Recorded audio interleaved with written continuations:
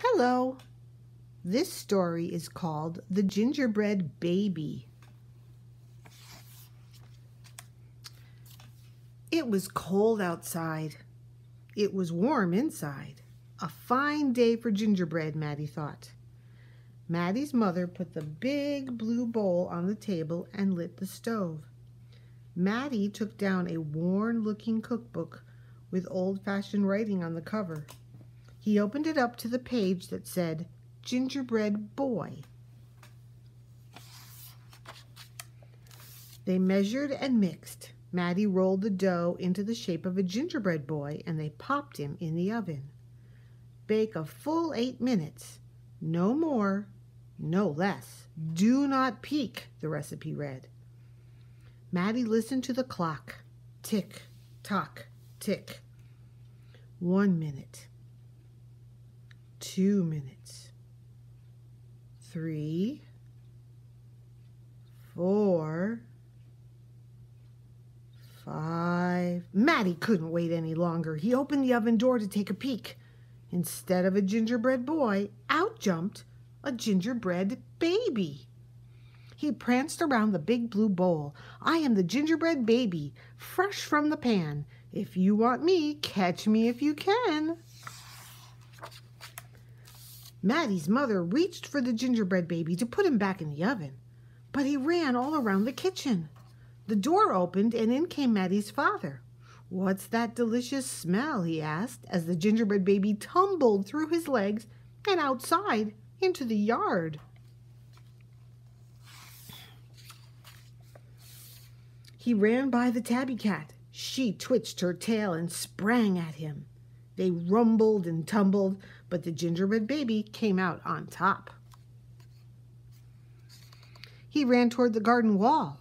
The dog caught a whiff of tasty ginger and sniffed along behind him, but the gingerbread baby was halfway up when the dog caught up to him. He barked and barked as the gingerbread baby climbed over the wall. Maddie was still inside. He heard his mother and father yelling. He heard a cat meowing and a dog barking, and he heard the gingerbread baby shouting, "Catch me if you can!"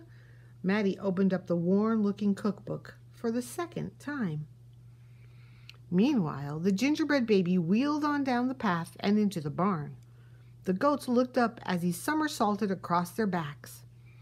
The last one tried to catch him, but the gingerbread baby was too fast.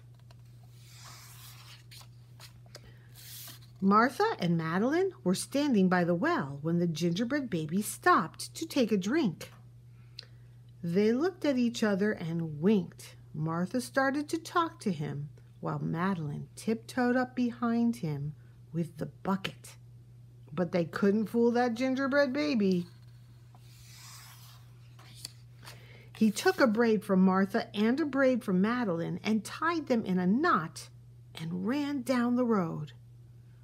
Well, back in the house, Maddie stirred, mixed, and rolled the dough. He shaped it, put it in a pan, and into the oven. Tick, tock, tick. 8 long minutes. This time he didn't peek. I will catch him if I can, Maddie said to himself. As he was bouncing along, the gingerbread baby saw a farm wagon just ahead. He jumped in and settled down for the ride next to a mama pig. The smell of gingerbread was too much for her. She tossed him high into the air, closed her eyes, and opened her mouth. But the gingerbread baby twisted in the air and came down hard on her porky snout. I am the gingerbread baby, too quick for the mother and the father, too fast for the cat, the dog, the goats, too clever for Martha and Madeline, too smart for the mama pig. Who's left? Catch me if you can. Feeling smug, the gingerbread baby strolled along by himself until he came to a bridge that crossed over to the village. Just as he got to the middle, he heard running feet behind him and saw a crowd of villagers ahead of him. The gingerbread baby was trapped. He jumped up onto the railing, backflipped through the air, and landed on a chunk of ice floating down the river. There he is. The ice bobbed along with the gingerbread baby dancing on top and singing in a loud voice, "Look at me, and what do you see? The best gingerbread baby ever!" Until his feet got cold and he jumped ashore. Well, who was watching from the trees? It was the fox. He crept up behind the gingerbread baby, ready to eat him up. But the fox couldn't help himself, and he licked his chops. Smack, smack. The gingerbread baby heard him and ran as fast as he could. Just when the fox was catching up, the gingerbread baby saw the milk and cheese man with his can of milk. The perfect hiding place, he thought. He lifted the lid and lowered himself inside. He was so pleased that he sang at the top of his gingerbread voice, "Ha ha, hee hee, you'll never find me. I'm the gingerbread baby. Catch me if you can." The milk and cheese man heard the gingerbread baby's voice. "Who is meddling with my milk?" He shouted and lifted the lid. But the gingerbread baby was ready. He jumped up, tweaked his nose. What is Maddie making?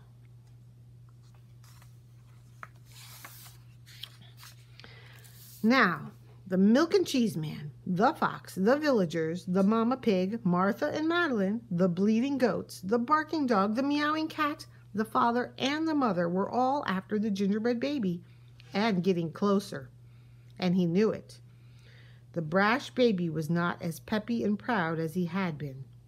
He sniffed a familiar smell and followed his nose into the woods. Well, he couldn't believe what he saw. There in the middle of a clearing was a gingerbread house, frosted with sugar, covered with candy, and doors with peppermint handles wide open. The gingerbread baby clapped his hands with glee, and he ran right inside. Who's that?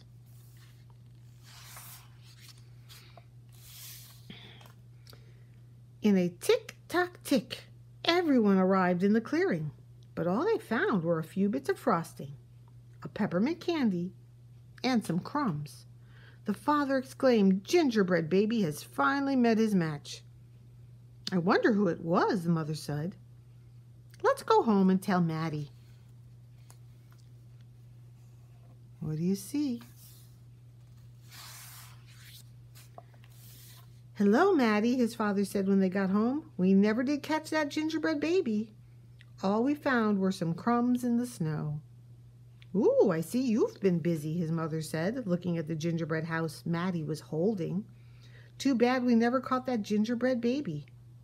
"Too bad," said Maddie. Only Maddie could hear the tiny voice from inside the gingerbread house. Let's look inside.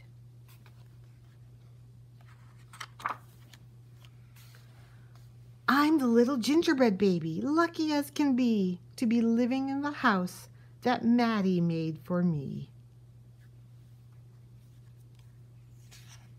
The end.